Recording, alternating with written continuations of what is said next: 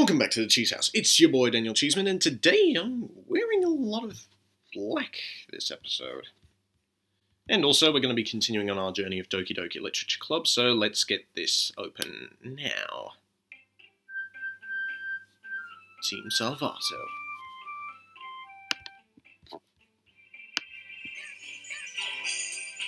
So if you guys remember my last playthrough, Yuri was getting a little too obsessive, and Natsuki just lost it. So let's get this sorted out now. Now I have to write a poem for them, but I guess it doesn't really matter what words I pick. It's going to end up going to Yuri anyway, so...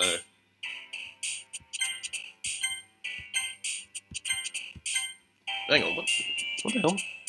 Okay, numbers are going up. That's strange.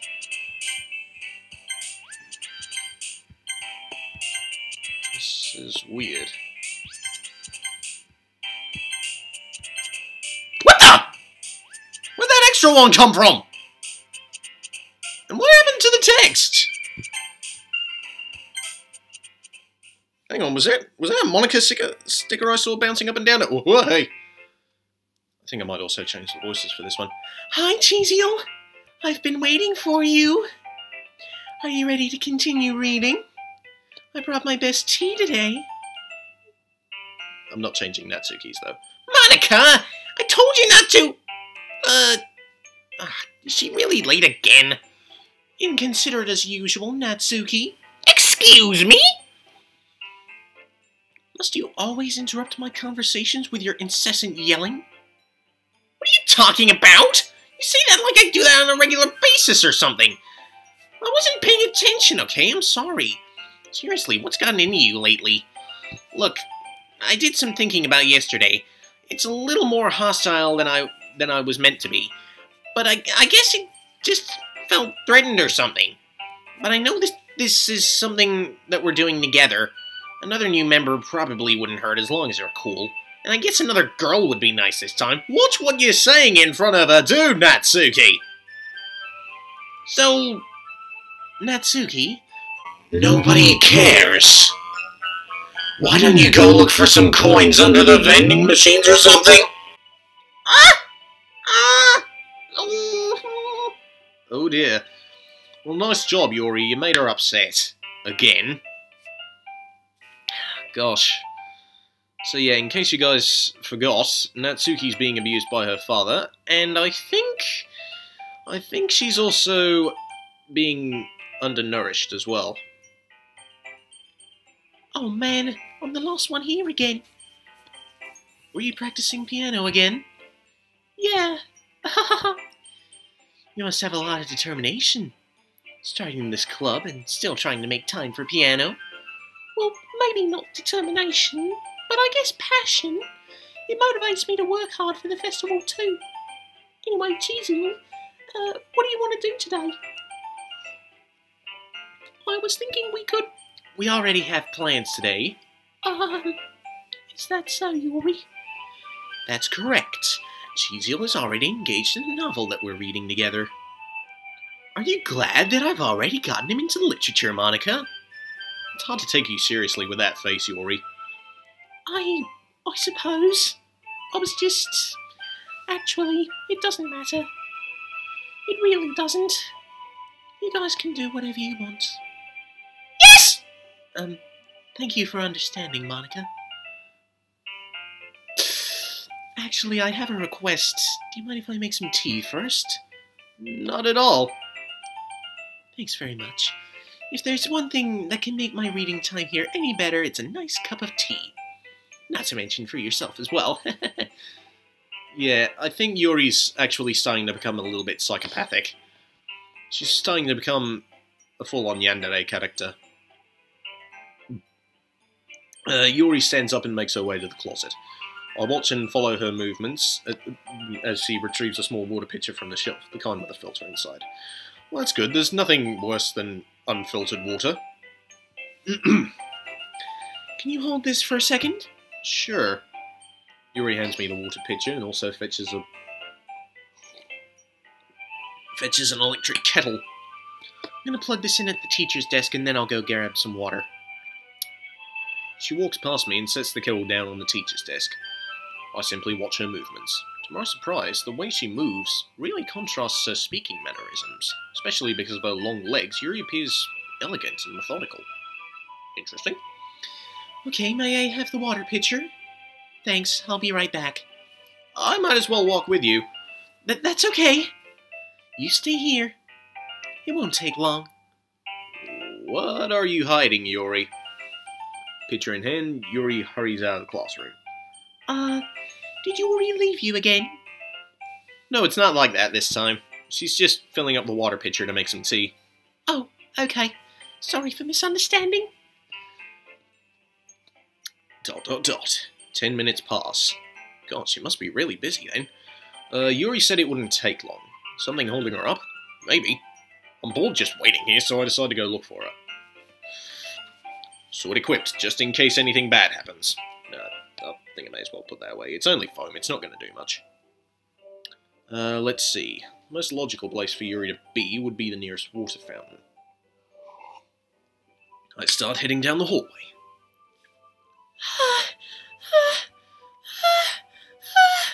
Wow, that sounded way too orgasmic. I am very, very sorry about that, viewers. What's that noise? It's coming from around the corner. Sounds like breathing. Sharp exhale, like someone's sucking the air through their teeth. Are they in pain? I reach the corner and peer around it. Yuri? Guys! Holy shit, are you seeing the cuts on her arm? Jesus, that's quite a lot. I mean, it freaks me out, but it's just a hobby. I'm pretty sure it's just one of her hobbies. What is happening? What is happening? What the fuck? I'm back. Thanks for waiting patiently. Cheesy, do you like your long tea? Yeah, just as long as you don't put your fucking blood in it. Besides, I pretty much prefer a coffee anyways. Yeah. Anything is fine. Very well. Yuri sets the temperature on the kettle to 200 degrees. Now it's time to get the teapot. You really do this properly, don't you? Of course. I shouldn't do any less when I'm making tea for others. Even if I'm not an expert on tea or anything? In that case, you'll only be even more impressed. Well, even though you're a bit of a psychopath, you still know your way around things. Perhaps I will. Yui fetches the... Yuri, not Yui. Oh my goodness. She's not a car. She's not an insurance agency. And she's also not a Sword Art Online character. She fetches the teapot and begins measuring the tea leaves. To my surprise, she even starts humming a little to herself. Well, you must be in a good mood now. Is that so? I was letting it show, and you noticed. I was doing a bit of thinking, and I decided I would try expressing myself a little more. May as well save progress here, just in case something buggy may happen. It turns out it's not very hard for me to do. Well, it's kinda nice, just as long as you don't go too overboard. When it's you who's around anyway. Okay! Creepy. We got ourselves a stalker here. That's great, Yuri. Just don't push yourself too much. That's exactly what I said. You're always worrying about me, Cheesiel. It's very endearing. That's... Yuri wasn't kidding. I don't even know if I can keep up with this. I'll watch Yuri pour a cup of tea for each of us. Cheesiel, I have another request. Do you mind if we sit on the floor today? Hey, what's that?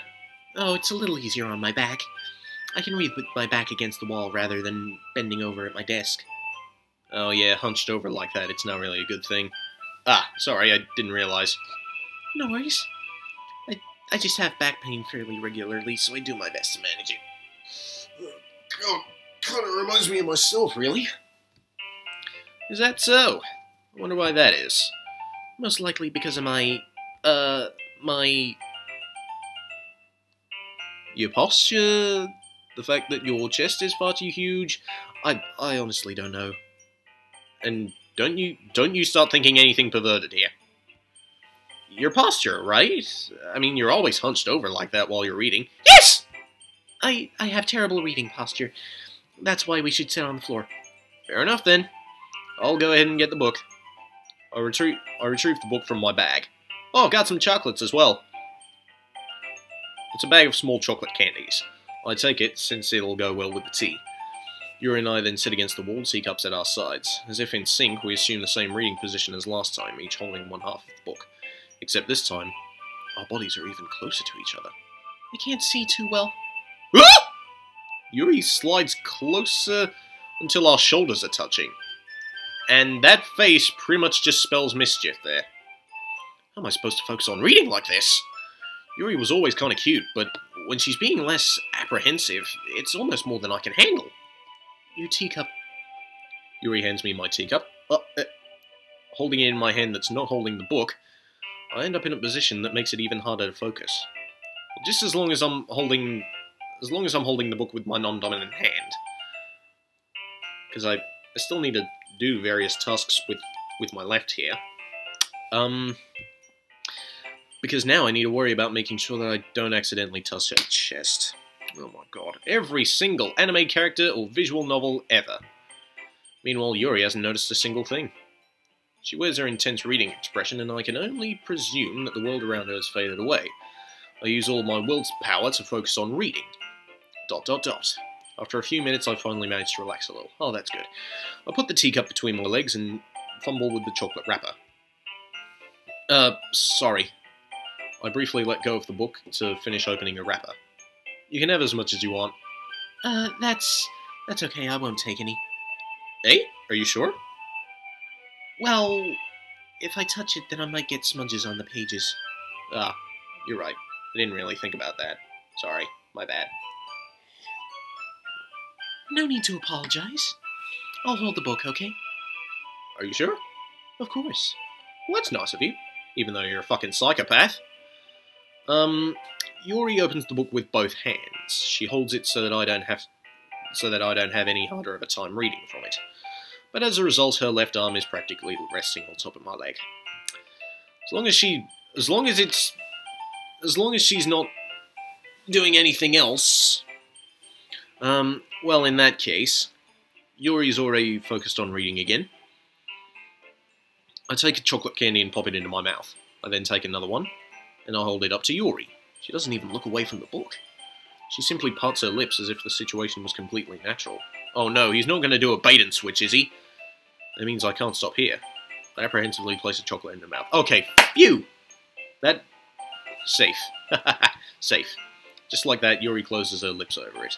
Huh? Yuri's expression suddenly breaks. Oh god, her eyes are a lot wider. Did I just... Yuri looks at me like she needs to confirm what just happened. Cheesio? Sorry. I guess I shouldn't have done that. Yuri starts to breathe heavily. What's going on?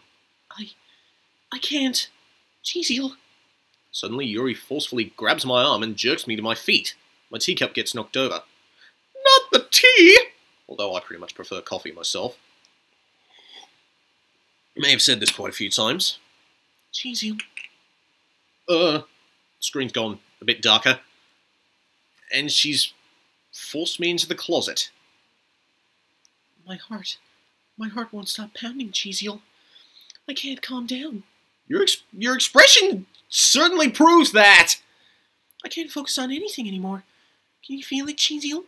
Yuri presses my hand against her chest. No, I don't want to touch it! Why is this happening to me?